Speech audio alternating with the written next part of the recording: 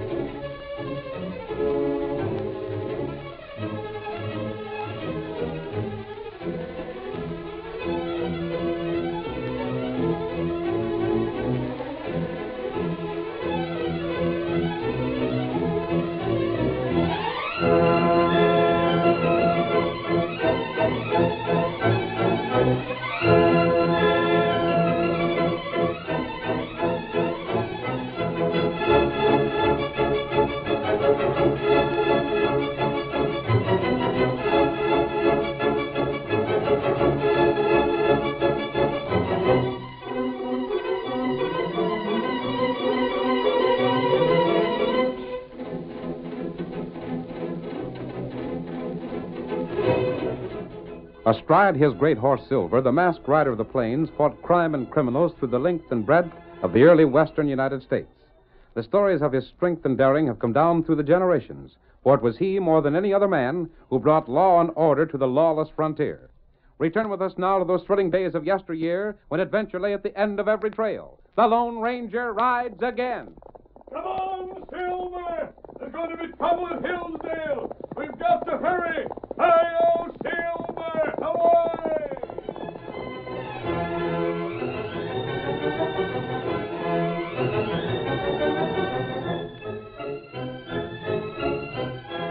Ezra Pike, a wheat farmer near the small western town of Hillsdale, was eating his evening meal with his wife Martha, when suddenly she pointed out the window. Ezra! Huh? Just look outside. Well, I'll be more of them dead-ratted cowpunchers. Tramping down our wheat with their horses. And after you fenced that piece off. Cut my fence, that's what they did. Well, I'll show 'em. Now, don't start a fight, Ezra. Where'd I put my gun? Now, here it is. Oh, please, Ezra. You want I should let them blasted cowmen get away with a thing like that? You can't fight for them. You stay inside and let me tend to this. But... Get out of there! Go on, get your horses out of my wheat. Hey, boy, look what's waving a gun around. Careful, farmer! That thing'll explode in your face and hurt you! Get out, I tell you! You low-down coyotes! Get out! Who in blazes are you to give us orders? That's my wheat them blasted critters of yours are stomping down. Now, ain't that too bad? Come a little closer, mister. There's something I'd like to tell you. Huh? What do you got to say? Just a little closer. I want to whisper it.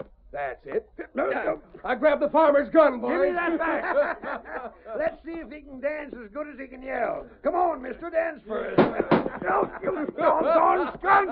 Here's another tune. I'll have the law on you. I'll teach you. Ezra, what they doing to you? You stay out of this, Marty. Get back in the house like I told you. You ain't through dancing already, are you, Ezra? Shucks, you ain't even limbered up yet. Come on. Ow! Who shot that gun out of your hand? I did. Mass. What's the... Outlaw! What's the fellow? He wants him. Scout. Shoot at this man's feet again, and next time I'll do more than blast your gun away. Now, look here. You can't do it. Ezra, what are these men doing in your wheat? Just trying to make trouble, that's what. Get out, all of you. You're trespassing on another man's property. He's just a farmer. Until the cattlemen and farmers learn to respect each other's rights, neither one will prosper. Those sides have been going out of the way to start quarrels. He coming at us with a gun. You likely deserved it. Now get out. Come on, fellas. Maybe we'll meet up again sometime, masked fuller. And if we do, look out. Get up there. Get up there. Stranger. I suppose you're an outlaw with that mask and all, but you sure showed up at just the right time. Tonto and I are not outlaws, Ezra. You can take my word for that. You don't act like one, and that's a fact. I was surprised to see cattlemen over this way. I thought most of the ranchers were over toward the hills. They are. But cowmen ride by here every so often going to town. I see. Seems like it ain't enough with wheat prices way down and old Thaddeus Gruber refusing to loan us farmers cash to see us through till harvest. But on top of that, them blasted cattlemen have got to be raising Ned. Thaddeus Gruber. Isn't he the banker in Hillsdale? That's the varmint. I've heard some things about him. Well, I'll bet you never heard nothing good. As a matter of fact, I haven't. What's been the trouble? Ain't no one told you about the way he's trying to steal our land? Steal it? Just the same as. I don't understand. Yeah, then I reckon he ain't been in these parts for long. I figured everybody knew about that. We were just riding through. Well, the banker's trying to make us all sell our land cheap because he knows that next year the railroad will be building through, and then all this section will be worth 10 times what it is now. But there's nothing to make you sell, is there? Yeah, what are us farmers going to do if we don't? Right now, I got about $10 cash in the house to do me till this here winter wheat is ready to harvest. Can't you borrow money on the crop? That's just it. Can't borrow from the banker because the only thing he'll consider is buying at his price. Can't borrow from any one of the other farmers because they're just as bad off as I am. But some of the cattlemen must have money. To loan to farmers? You must be loco. Besides, they ain't so well off neither. No? We did all right over here, but where the cattlemen graze their critters, there wasn't enough rain fell this year to fill your head. The grass is all burnt off, and they're doing their best to borrow cash to see 'em through. Then your only chance is the banker. Which is the same as no chance at all. He aims to have our land. He's savage we got to have cash to eat, so he's just sitting tight till we meet his terms. Tonto, I've changed my mind. We're not riding on. Me think you stay. Seems there's work for us to do here. Work for you fellas to do? What do you mean? We're going to try to help you, Ezra. And first, we'll call on the banker. But who are you? Come, What Tonto. do Get him up, Scout. Come on, Silver. Tonto! Silver! That mask! Girlie, I must have been blind. Marthy! Hey, Marthy! What is it, Ezra? Land sakes, what you so excited about now? Look, do you see that fella riding away on that white horse? What's he to make a commotion about? What's he? Marthy, that's the Lone Ranger!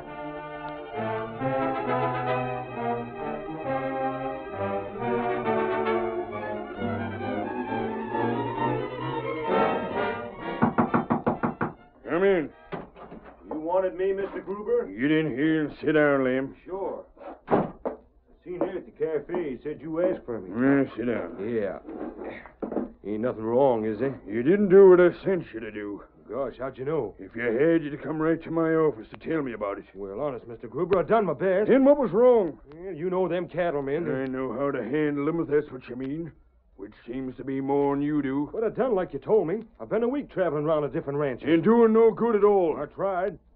It ain't that them cowmen got any use for the farmers. Matter of fact, they hate the ground they walk on. As soon as I hinted you might pay 'em to turn their critters loose in the wheat, they started cussing you out instead. Yeah, the fools. If they thought of it themselves, might have been different. They ain't got nothing against driving the farmers out. It's just that they won't take pay for it. And what? Well, remember, it's them that said it, not me. Let's shake it on with it.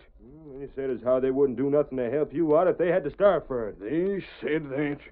Seems like you ain't any too well thought of, Ron. And by heavens, they will starve.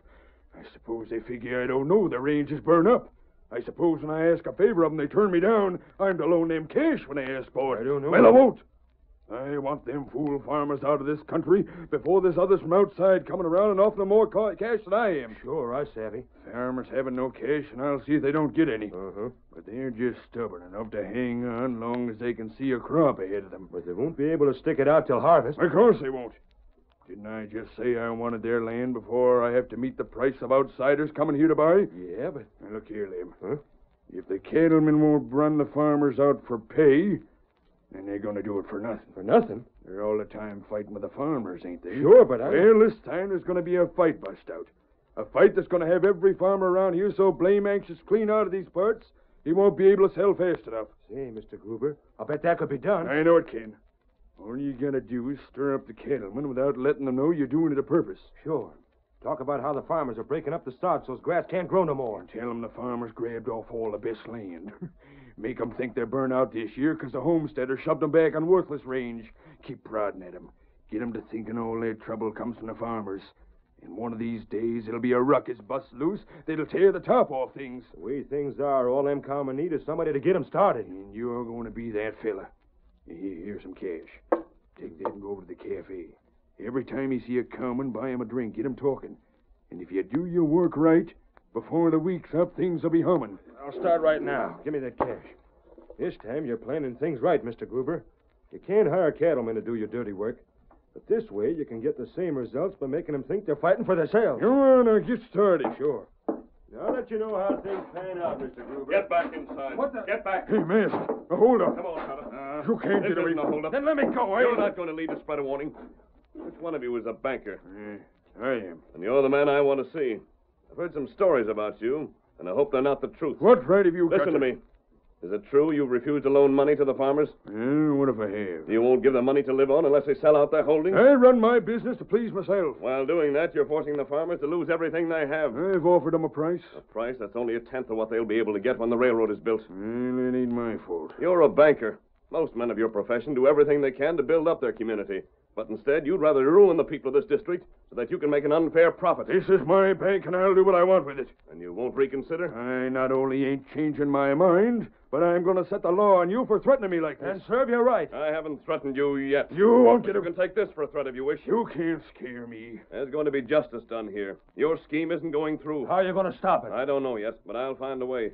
Unless you decide to be fair. Get out. We're going. Come, Tonto. And if you show your face around here again, you'll be jailed. Don't try to follow us. Who in blazes was he? Gunman hired by the farmers, that's all. But what But was a it? dozen more like 'em couldn't keep me from running my affairs the way I please. You hear that? They've gone. Which is just what you're going to do. Leave. Get to the cafe like you started to before. And I'll stop at the sheriff's office on the way and tell him about the masked man and the redskin. Then start in on the cattlemen. Mr. Gruber, here's something you can tie to. I'll get him started. And when the finish comes, them farmers had better watch out.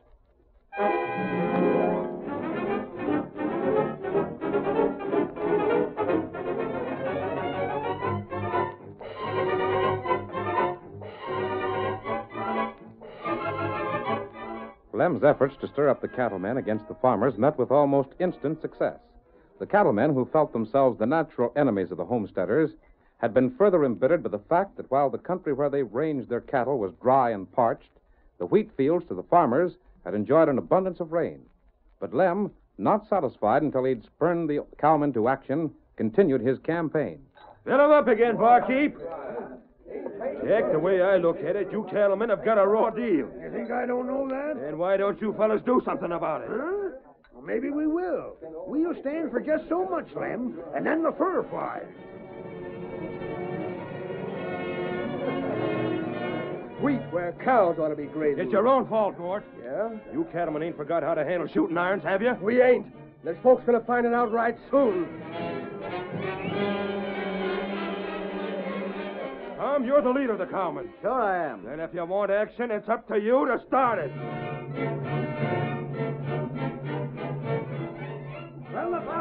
They got our range. Stole it from us by pounding the grass under. Run the farmers out. They stole our reins. Drive them out with lead. Cattle starving. Stole our range. Cattle starving.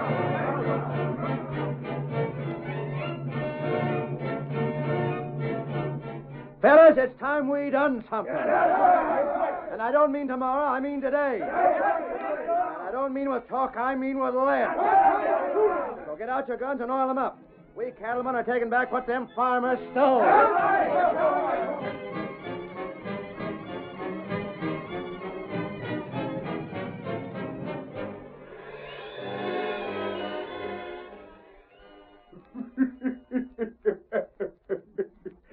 Lem, you did a good job. Before the night's over, the cowmen will be taking over. And after they've taken over, then I'll take over from them.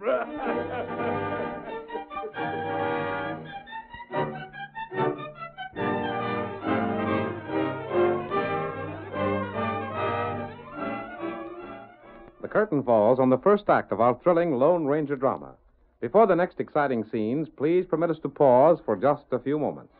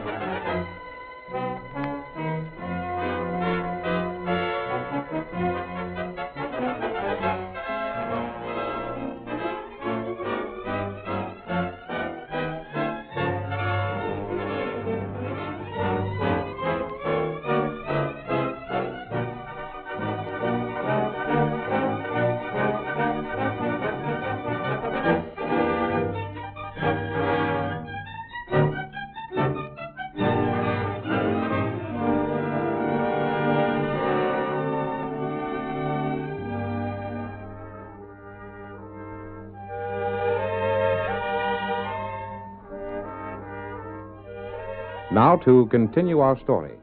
The cattlemen, aroused by Lem Nugent, prepared to attack the farmers. And the farmers, learning what was threatened, gathered in town to defend themselves as best they could. The streets of Hillsdale were loud with angry voices and the clatter of hoofs.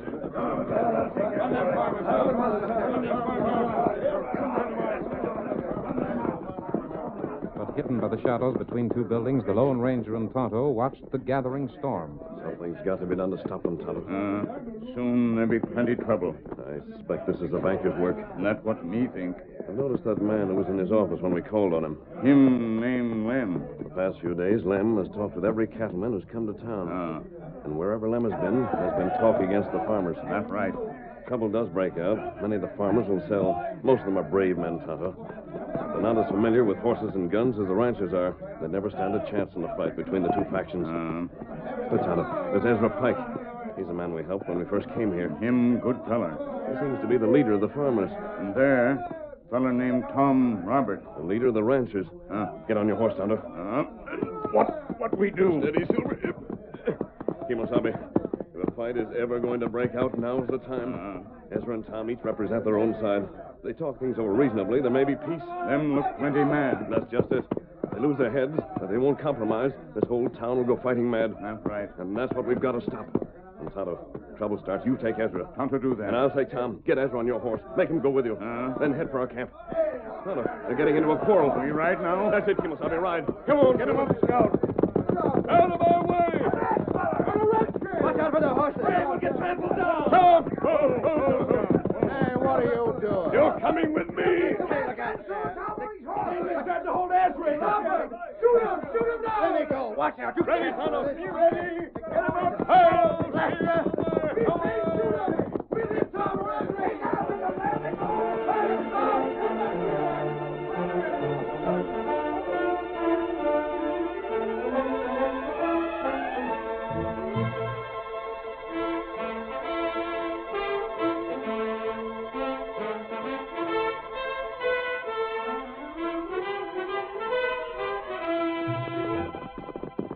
Oh, Silver. Oh, all right, Tom, get down. Now, what's the idea? What'd you bring us here for? You'll learn in a moment. Ezra, I want to talk to you, too. I thought you was a friend of mine. I'd like to be a friend to both of you. You got a fine way of showing it. Hold on. Well, look here, why I've got did a few things to say, and then you can both talk. But you're going to listen to me first. Well? Tom, you've allowed yourself to be used by the banker. He's trying to get the farmers to sell out. You and your friends are helping him. That's not so. You probably haven't realized it. You haven't allowed yourself to think it over. But it's true, nevertheless. But what's that got to do with me? Ezra, the homesteaders are at fault, too. Perhaps not as much as the cattlemen. But they've done their share to keep the quarrels going just the same. We're going to see if the cattlemen and farmers can't work together instead of against each other.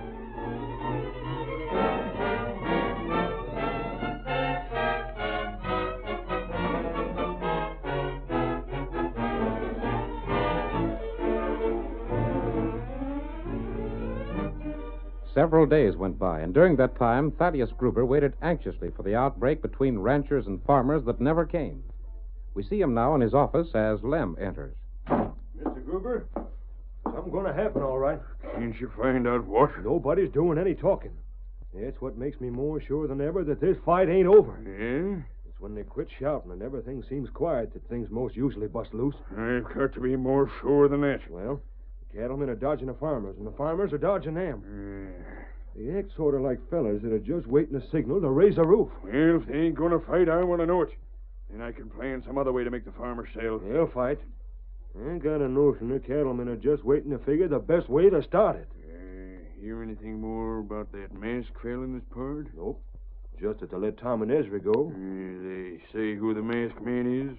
Tom said he was just some outlaw. Took him away thinking of head cash. Maybe. Oh, there's Tom now. Coming here for a loan, I'll bet. Well, he won't get it. There's some others with him. All ranchers. Come in.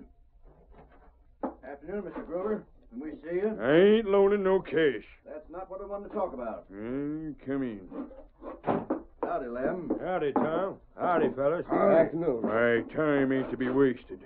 State your business. We was just wondering if that proposition Lem put up to us some time ago was still open. What proposition was that? You recollect it, don't you, Lem? You mean... Say, Mr. Gruber, about ruining the farmer's crop. Ain't that it, fellas? That's it. Kind of late about agreeing to it, ain't you? Well, things haven't changed none. You still want that wheat land, don't you? And it's worth cash to you if we run our cows over the farmer's grain, ain't it? It might be. And for cash, we'll do that, I same. ain't sure I savvy this. First, when Lem asked you to do that, you got riled. Now you turn right around and ask me. Well, the fact is, Mr. Gruber, we just about got to do it. Got to. Uh-huh. We ain't going to have no winter pasturage for our cows, so if we're to pull through, we'll need cash. Which same you won't loan us. So we've decided to talk things over and get even with the farmers, and at the same time get paid for doing it. Then we're agreeable. You don't get the notion when that wheat land's mine, you ranchers are going to get any good from it. We ain't figuring on that. Cash is all we want. Well, then maybe we can make a deal. But there's one thing, Mr. Gruber.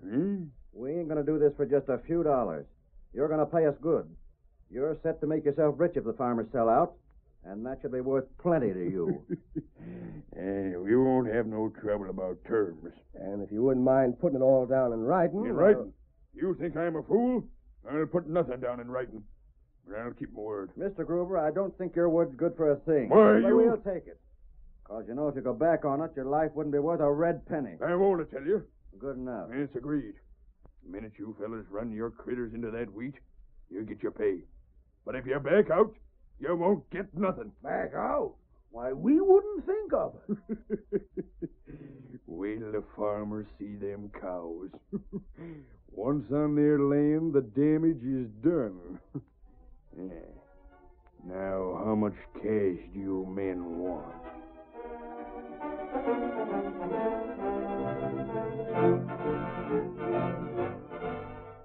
The deal was made, and Lem, as the banker's representative, went with the ranchers to supervise the roundup. But the cattlemen followed their agreement with the banker to the letter. Everywhere throughout the scorched range, men routed out calves, steers, and dogies and drove them into one great herd. Get moving, you blasted clear. Come on.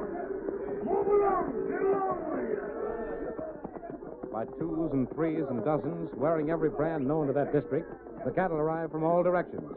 Cowhands raced their alert cow ponies to keep the herd from scattering. Tom Roberts, sitting astride a bay horse, shouted orders to the crew, while Lem sat beside him. Red, get over there and ride point. Pete, watch them steers. Keep them from breaking loose. Lem, I'm telling you, this is a job. How soon you'll be ready to start the drive, Tom? We'll be on our way by noon. That ain't an hour yet. Just the same, we'll be ready. And Lem, Yeah? you tell the banker he better have that cash ready. Because just as soon as these critters drive them through the farmer's fences, we're collecting. He'll have the cash for you. I'd hate to think what had happened to him if he didn't, after all the work we've gone to. If you're sure you'll be started when you say, I'll ride to town. And by the time we get Mr. Gruber and we ride back again, you should be most there. We will be. Well, then I'll get going and I'll meet you there. Well, get up. Get along now.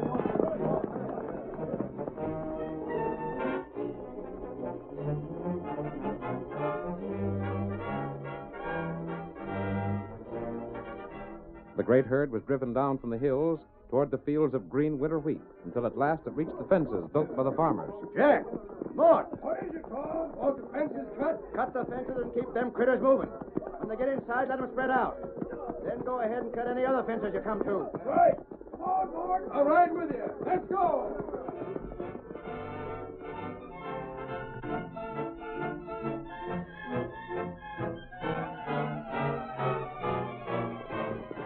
From the other direction, confident of success, the banker and Lem raced to meet the ranchers. There they are. They beat us here. Only there ain't no farmers around. Most likely don't know what's happened yet.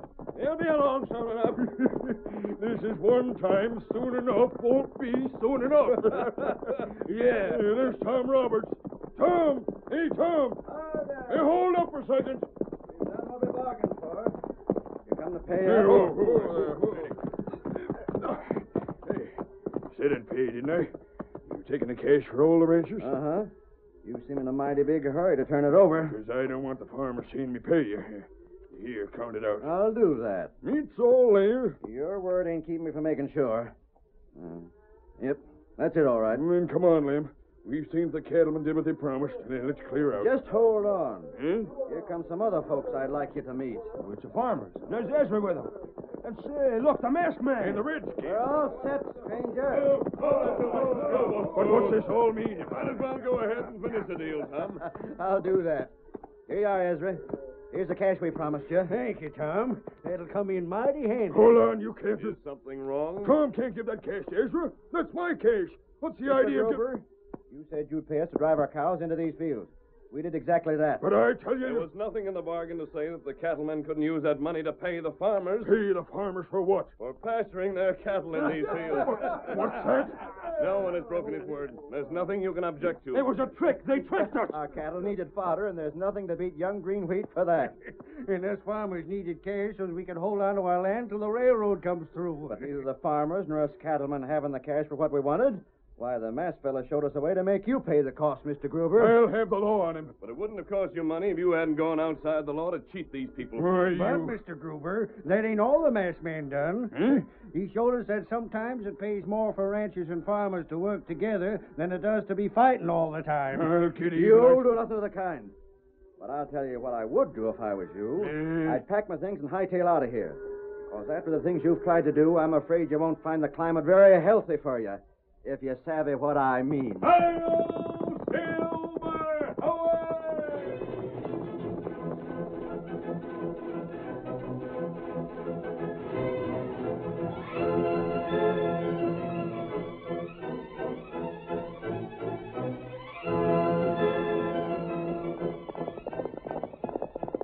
Come on, Silver, old fellow! There's trouble at the Blue Star Mine! We've got to hurry! Hi-yo, Silver! Away!